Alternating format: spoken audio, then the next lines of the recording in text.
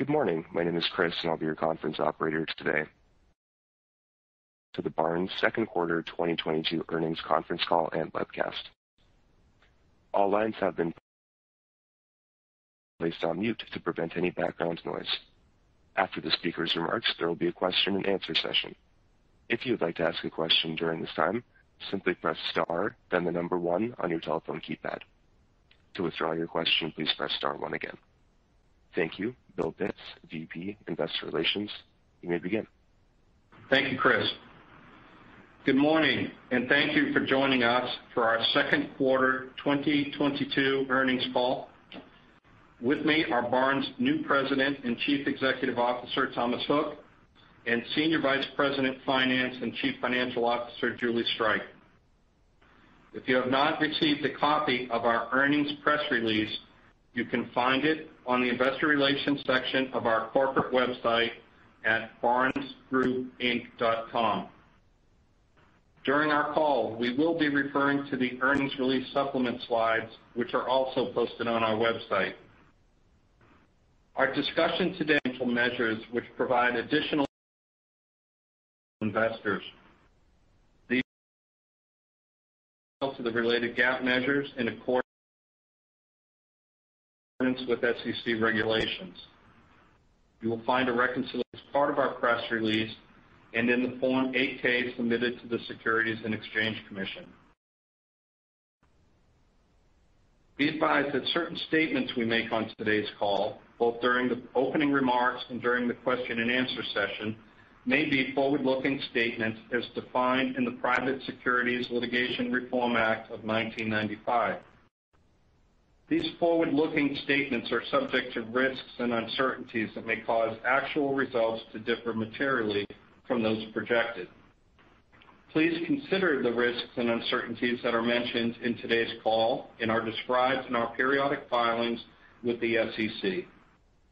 These filings are available through the Investor Relations section of our corporate website at barnesgroupinc.com. Let me now turn the call over to Tom for his opening remarks.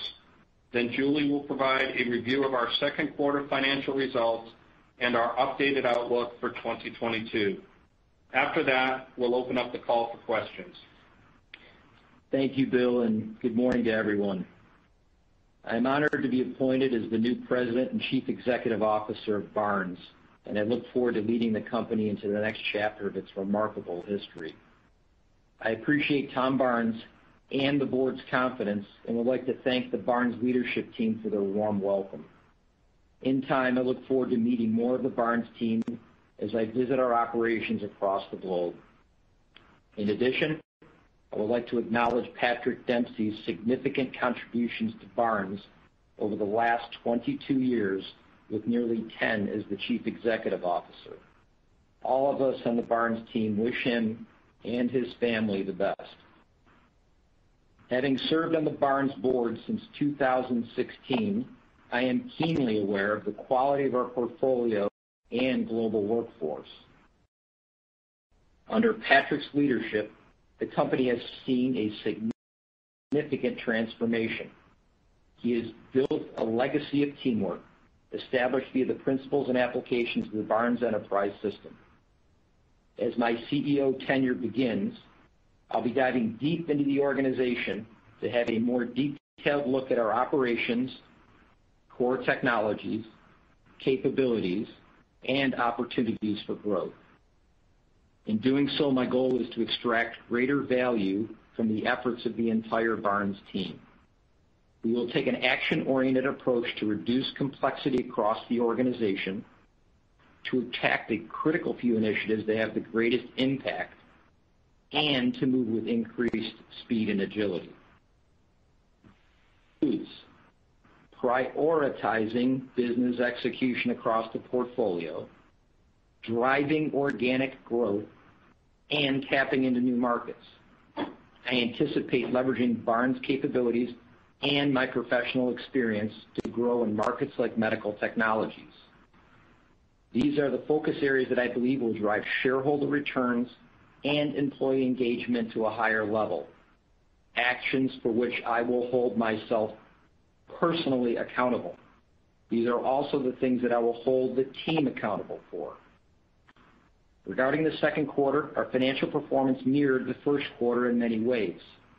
Second quarter organic sales grew 5% from a year ago, and adjusted earnings per share were up 24%. Our book-to-bill ratio was a healthy 1.16 times, giving us 2 consecutive quarters with a solid result, and both segments generated greater than 1 times ratio. Performance was driven by aerospace, which once again generated strong revenue growth and margin expansion propelled by a robust aftermarket. Industrial continues to see mounting economic pressures from several factors which have inhibited our ability to drive the performance we expect to achieve from these businesses. Ongoing macroeconomic headwinds, including the shadow of the Ukraine conflict in Europe, and automotive market weakness continue to impact us, and we now see these pressures sustained for a longer period of time, leading us to reduce our performance expectations for the second half. Correspondingly, we have commenced a systematic, multi-phased initiative to significantly reduce costs and integrate our operations, decreasing complexity, and focusing on improved performance across our industrial portfolio. In doing so, we anticipate a restructuring charge of approximately $24 million, with $17 million of the charge in 2022. Annualized cost savings are forecasted to be $14 million. This initial restructuring will be broad-based, touching much of our industrial portfolio. Within Engineered Components, we'll accelerate our move away from high-volume commoditized automotive business, focusing on market segments where our products and technology are recognized for the value they create for our customers. This does not mean an exit from automotive end markets, but rather a focus on where we can generate suitable returns. Accordingly, as the product lines offered by Engineered Components are consolidated, we will be closing our Associated Spring, Bristol, Connecticut manufacturing plant. Workforce reductions will be a part of these actions. This integration of our Engineered Component operations builds upon the consolidation of our Detroit facility, which is already in progress. Within our automation operations, we will be closing automation centers in Russia, Korea, and Japan. Our employees in Korea and Japan are largely transferring to channel partners, so we benefit from a lower cost base, yet can still drive sales in these markets. Within our Molding Solutions business, we are transforming our go-to-market strategy to focus on key regional markets of the Americas, Europe, China, and Asia. This represents a significant shift in the current brand-based commercial strategy. While our powerful brands remain intact, an integrated focus on the varying needs of customers within individual geographies will allow us to better tailor our expensive technology solutions to their specific needs, generating the growth we must see from Molding Solutions. Additionally, this integration will improve our cost structure by creating efficiencies and improve cost competitiveness. Across industrial, these actions and others are aimed at improving profitability and return on invested capital. In particular, we desire to grow margins beyond what we delivered before the onset of the pandemic. We'll leverage our products and capabilities to expand recurring revenues across the portfolio. In addition, we will accelerate our growth ambitions in medical, automation, and electrification with a focus on less cyclical and more attractive end markets. In closing, I'm thrilled to lead Barnes into the future and look forward to creating value for all of our stakeholders. For our employees, we'll provide challenging development opportunities and promote engagement and empowerment to remain an employer of choice. For our customers, we'll offer reliable service delivery, high-quality products, and leading technologies to support their success. And for our shareholders, we'll work to extract the value potential embedded in our business with a focus on growth, profitability, and capital returns. We'll move with speed and agility, take decisive actions, and re-accelerate the transformation of our business portfolio. Notwithstanding some current challenges, our future is bright, and I'm excited to get started. Now let me pass the call over to Julie for a discussion on the financial details and some end market color. Good morning, everybody, and thank you, Tom. Let me begin with highlights of our second quarter results on slide 4 of our supplement. Second quarter sales were $321 million, essentially flat as compared to the prior year period, with organic sales increasing 5%. Foreign exchange negatively impacted sales by 5%. Operating loss was $28.2 million versus last year's operating income of $38.5 million. In the second quarter, the company performed its assessment of goodwill. At our automation business unit, a worsening economic outlook and weak operational performance led to a downward revision of its sales and cash flow forecast, which, among other factors, triggered a non-cash impairment of approximately $68 million. This impairment relates to the October 2018 acquisition of Gimatic. Excluding the automation goodwill impairment charge and a small amount of residual restructuring, adjusted operating income was $40.1 million this year, up 2% from an adjusted $39.2 million last year. Adjusted operating margin of 12.5% was up 30 basis points from a year ago. Net loss for the quarter was $39.6 million, or negative 78 cents per share, compared to income of $24.5 million, or 48 cents per share a year ago. On an adjusted basis, excluding the goodwill impairment, net income per share of 56 cents was up 24% from 45 cents a year ago. In the quarter, interest expense was $3.3 million, a decrease of approximately $1.1 million as a result of both a lower average interest rate and lower average borrowings versus a year ago. Other income was $400,000 versus last year's other expense of $1.3 million, driven by foreign exchange gains in the current year versus losses in the prior year. Excluding the goodwill impairment, our adjusted tax rate for the second quarter was 22.8%, compared with 25.3% a year ago and 21.9% for full year 2021. Relative to the 2021 full year rate, the increase was largely due to last year's benefits related to foreign audit adjustments and a realignment of Italian tax basis goodwill and intangibles. These items were partially offset by a change in the mix of earnings between high and low tax jurisdictions. Now I'll turn to our segment performance, beginning with industrial. For the second quarter, sales were $212 million, down 10% from a year ago. Organic sales decreased 3%, while unfavorable foreign exchange lowered sales by 6%. Industrial's operating loss was $48.7 million versus operating profit of $27.3 million a year ago. Excluding the goodwill impairment and a small amount of restructuring charges in the current and prior years, adjusted operating profit of $19.5 million was down 29%, and adjusted operating margin of 9.2% was down 250 basis points. Adjusted operating profit was impacted by lower sales volume, lower productivity, in part a result of COVID-19 related absenteeism, and the net impact of inflation. These factors were partially offset by lower incentive compensation. Across industrial, we experienced approximately $1.2 million in net absenteeism costs in the quarter, a bit better than our April outlook. These costs have trended down over the first half, and we expect that to continue in the second half. In addition to the absenteeism costs, we saw approximately $10 million in gross raw material, freight, and utilities inflation in the quarter. Through continuing pricing and procurement actions, we were able to mitigate approximately $9 million, resulting in a net $1 million inflation impact.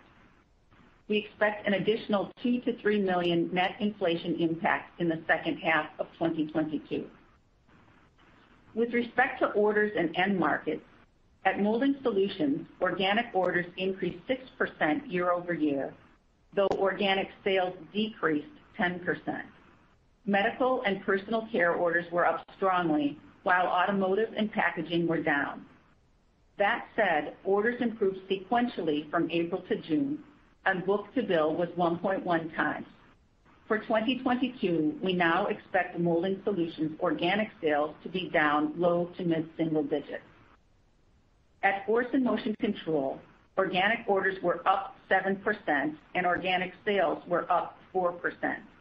We anticipate mid-single-digit organic sales growth for the year, down slightly from our prior view. Engineered Components saw organic orders decline 3%, driven by lower automotive and general industrial orders, while organic sales increased 7%. Full-year organic sales growth is anticipated to be up mid-single digits, unchanged from our April expectation. At Automation, we had a down quarter with organic orders down 10% and organic sales down 5%. Geographically, Europe, where we generate approximately 80% of our revenues, and automotive end markets drove the weakness. As mentioned earlier, our full-year expectation has declined, and we now foresee flattish organic sales growth for Automation. For the Industrial segment, we now forecast flat 2022 organic sales and have lowered our adjusted operating margin expectation to the range of 8 to 9%. As Tom mentioned, the broad-based economic headwinds and our performance continue to weigh on Industrial results. At Aerospace, sales were $109 million, up 26% from a year ago, benefiting from continuing end market recovery. OEM sales increased 14%, while aftermarket sales increased 55% compared to the prior year period, both very strong results. Operating profit was $20.6 million, up 82% as compared to the prior year period. Excluding a small amount of restructuring charges in the current and prior years, adjusted operating profit of $20.6 million was up 76% from a year ago. The adjusted operating profit increase benefited from higher sales volumes, in particular robust aftermarket sales, offset in part by labor availability challenges, which led to unfavorable productivity. Adjusted operating margin was 18.9%, up 540 basis points. In our OEM business, orders were solid, and our book-to-bill was greater than 1.5 times for the second consecutive quarter. For the first time since Q1 2020, sales crossed the $70 million quarterly threshold. OEM million, up 5% from the first quarter. We expect to convert approximately 45% of this backlog to revenue over the next 12 months. Our OEM outlook has increased as we now expect low double-digit growth for 2022, with narrow-body platforms as the primary driver. Our aftermarket business remains very strong as we generated MRO and RSP sales growth of 38% and 88% respectively. Recent data from IATA on international traffic was encouraging, and growth in international demand is expected to continue. Incrementally positive news on what has otherwise been a narrow-body-led recovery. For the year, we now anticipate sales growth for MRO to be up in the low 30% and spare parts to be up in the mid-30%, both representing an increase from our prior outlook. Aerospace adjusted operating margin is now forecast to be between 17.5% and 18.5%, an uptick reflecting the higher aftermarket contribution. With respect to cash, year-to-date cash provided by operating activities was $9 million versus $86 million in the prior year period. The primary drivers of the lower cash generation are an increase in working capital and paid incentive compensation related to 2021. For working capital, inventories increased during the first half as we built buffer stock to combat supply chain constraints and de-risk exposure to titanium availability. Accounts receivable grew with the sales level, which built through the quarter. Free cash flow was a use of $5 million compared to a source of $68 million last year. Capital expenditures were $14 million, down approximately $4 million from a year ago. With our balance sheet, the debt to EBITDA ratio as defined by our credit agreement was 2.3 times at quarter end, down from the first quarter's 2.4 times and significantly improved from 2.9 times a year ago. On a net debt to EBITDA basis, we'd be at 2 times. Our first quarter average diluted shares outstanding and period end shares outstanding were both approximately 51 million shares. During the quarter, we repurchased approximately 200,000 shares at an average price of $33.60, and approximately 3.4 million shares remain available under the board's 2019 stock repurchase authorization. Moving to our updated 2022 outlook on slide 6 of our supplement. We now expect sales to be up 5 to 6% for the year, with FX having a 3% negative impact.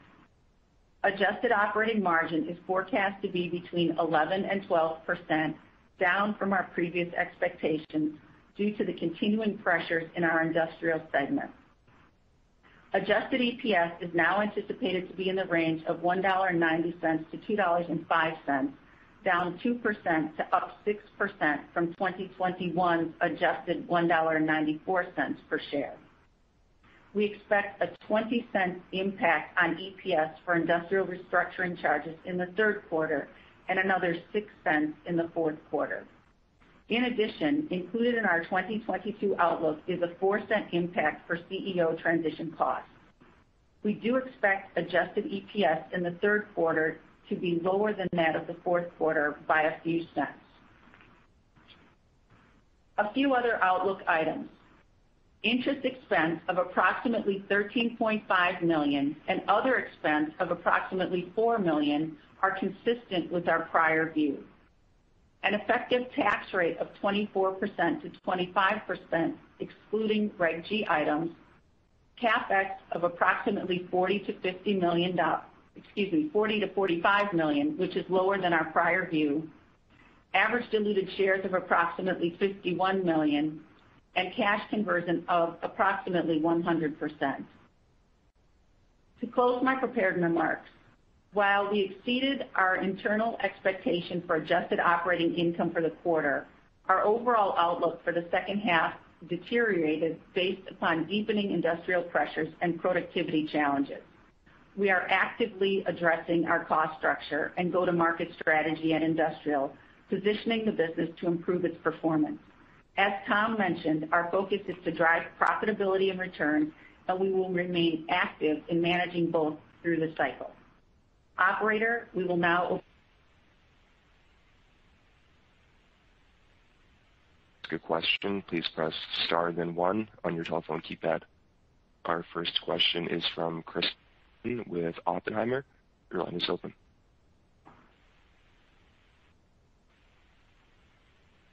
I had a question on the restructuring, the $24 million. I don't recall Barnes having a charge that large, but you kind of as the initial restructuring. So I wanted to kind of explore that word initial and why use that terminology.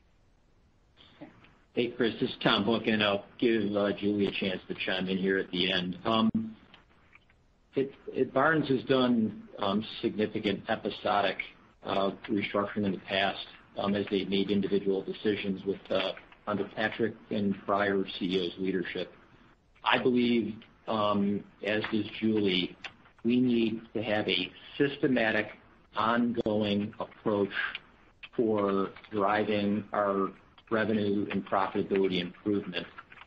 And as part of that, a structured, ongoing, systematic approach to cost rationalization to drive efficiency and effectiveness needs to be implemented.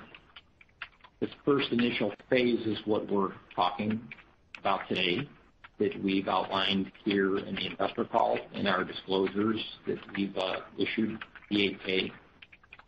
And we will, as we move forward, have additional phases that we will implement as we've completed the planning cycle for those and are ready to announce them and implement them. So that's a prospective expectation that we were going to do this on an ongoing basis as part of a fundamental strategy codified under the Barnes Enterprise System. Julie, anything else? Okay. No, I think you covered it well. How are you thinking about the timing on the payback, that $14 million? So the payback will be approximately 2 years on this initial phase. And from a cash perspective, which may be your next question, we expect a net cash impact this year of about $3.6 million negative, and then it'll be neutral in 2023 is the expectation. Okay. And then curious, Tom, it's pretty early, but curious your view of capital allocation strategy from your perch there as CEO. Maybe it makes sense to build cash for a while as you focus on portfolio interventions for now, assuming the acquisition strategy might be on hold. Yeah, thanks for the question, Chris. I think, first of all, since I've been on the board since 2016, I want to make it clear that I'm part and parcel with the strategy that Patrick and Julie have been executing for years. So I've changed seats to the CEO seat, a little bit different perch. But fundamentally, the strategies and approach, think of my CEO tenure as accelerating and refocusing and prioritizing core business execution. You'll probably recall my 13 years of Integer. We branded the company Integer specifically to do integration and cost out rationalization on an ongoing basis. And I believe that strategy is a very important thesis to have at Barnes together, hence the first of a multi-phase approach in cost rationalization. I think our best investments are to continue in developing innovative products and driving commercialization, hence why we spoke to those today. From a capital allocation standpoint, I would say that we're going to continue to look for attractive end markets where we can pick up technologies and grow. Clearly, the automation portfolio had already commenced its foundation and has some operational challenges given what's happened during COVID and the automotive industry's upheaval. But we'll continue to look for those areas where we can invest in and be able to target those sweeter end markets I mentioned, specifically, the medical technologies markets, also, the automation markets, electrification. So I do believe there's good deals out there to have that fit the Barnes portfolio, and we're going to look to exploit those. Great. Thanks for the color. You're welcome. Our next question is from Pete Osterland with Truist Securities. Your line is open. Hey, good morning. I'm on for Mike Ciarmoli this morning. Thanks for taking our question. First, I just wanted to ask, good morning. I just wanted to ask on aerospace, given the strong performance and strengthening outlook that you've got there, what are you seeing on the labor front? Have you been able to meet all your hiring needs in order to support the ramp that you're experiencing? Have there been challenges around finding experienced workers or with productivity? And just kind of wondering if you're seeing conditions in the labor market improving in the second half, or is the environment becoming more challenging? Pete, outstanding question. Labor, especially in the Americas, is going to be a challenge for our aerospace. Ian Reason and our CHRO, Don Edwards, are very focused on making Barnes a very attractive employer of choice and increasing our competitiveness to get at the labor challenge. We have significant labor needs in aerospace to keep up with growth. It is a primary area of investment we're making to be more systematically competitive and individually. I think we did lose a lot of talent when the aerospace disruption occurred through the COVID pandemic, and it is largely a recovery loop right now. We do have the advantage with both Singapore and Malaysia operations that have a more fluid ability in those markets to attract talent more efficiently and effectively. But that is, in my mind, probably one of the primary vectors of continued aggressive growth in aerospace is the progress on bringing in skilled labor into our aerospace business. And that is really one of the primary operating focuses that we have.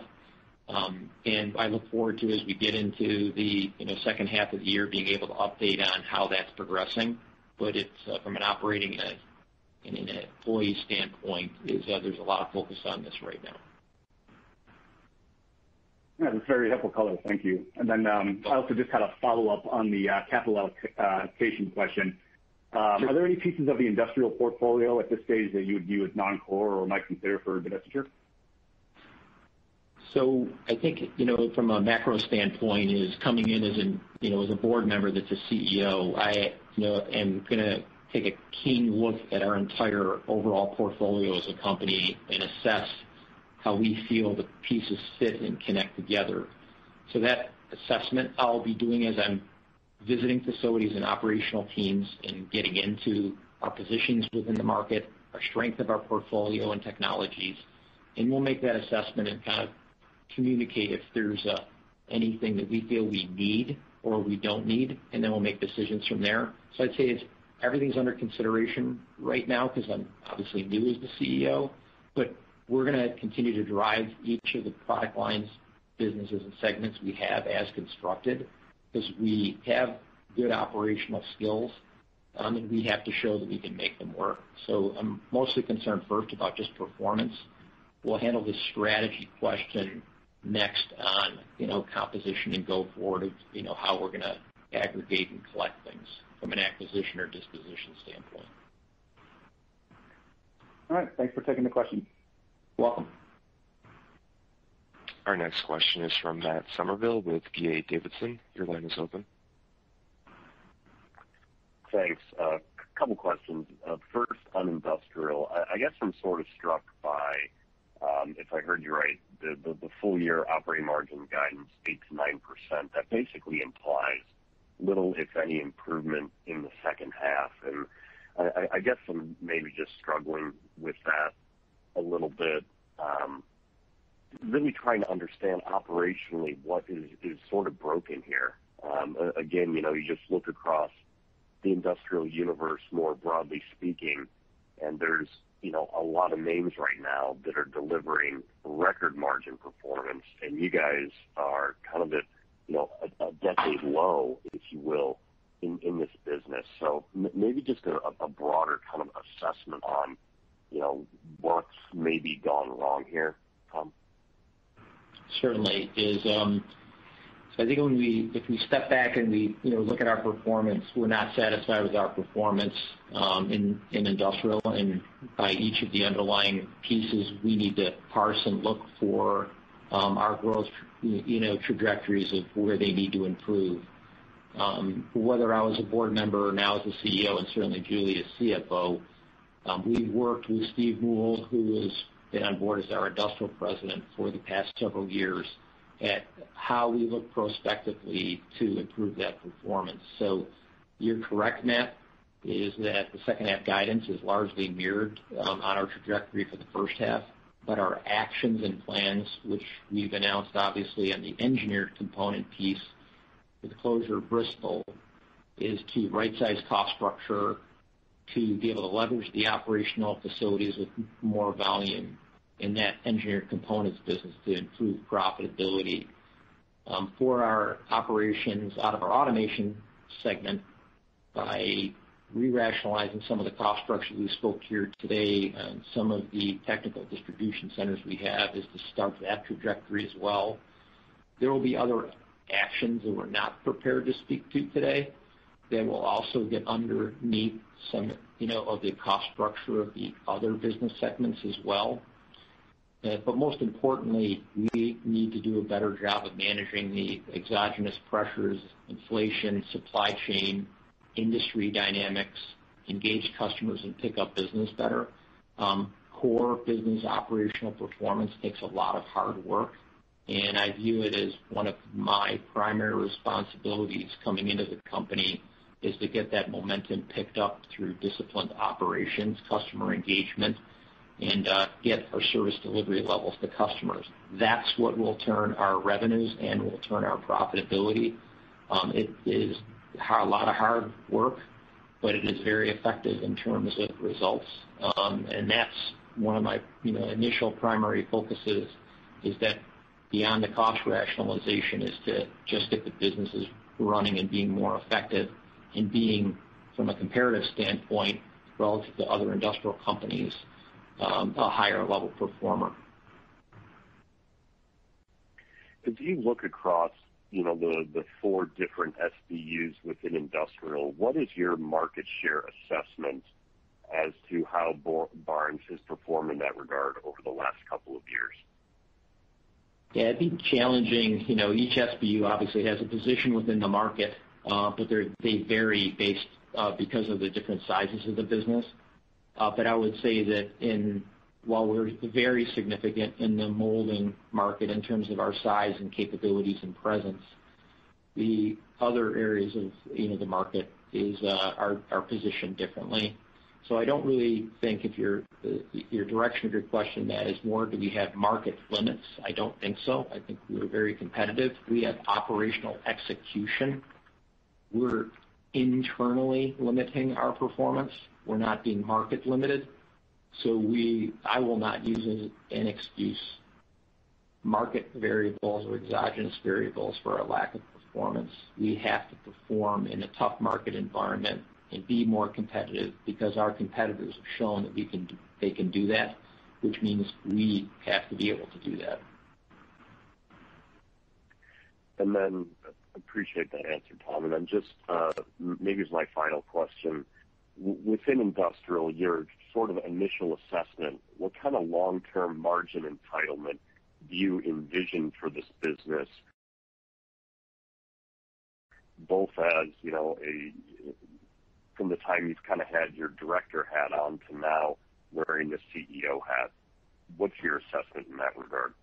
Yeah, in one word, much better. But I'll refrain from giving any sort of granular long-term guidance. I believe that the general threshold that I'm looking at first as a benchmark is, as we put in our comments, is we want to be able to return and exceed pre-pandemic margins, which I view as the correct initial watermark, seen through the pandemic and the industry dynamics degradation of margins, our struggle with managing inflation and logistics and COVID quarantines. All those challenges we have to prove that we can manage and go back and deliver the margins we were delivering before. The second half of the question would be is really one more that's prospective that I'm not ready to comment on, is what margins should be prospectively when we have better internal operational performance. And I'll just have to leave you in suspense, Matt, on that one. We'll answer that in the future at a future quarterly conference call for you. Appreciate it. Thanks, Tom. Welcome. Thanks for the questions, guys. We have no further questions at this time. I'll turn it over to Bill Pitts for any closing remarks. Thank you, Chris.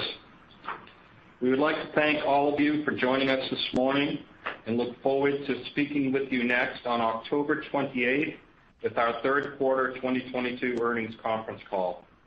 Operator, we will now conclude today's call. Ladies and gentlemen, this concludes today's conference call and webcast. Thank you for participating. You may now disconnect.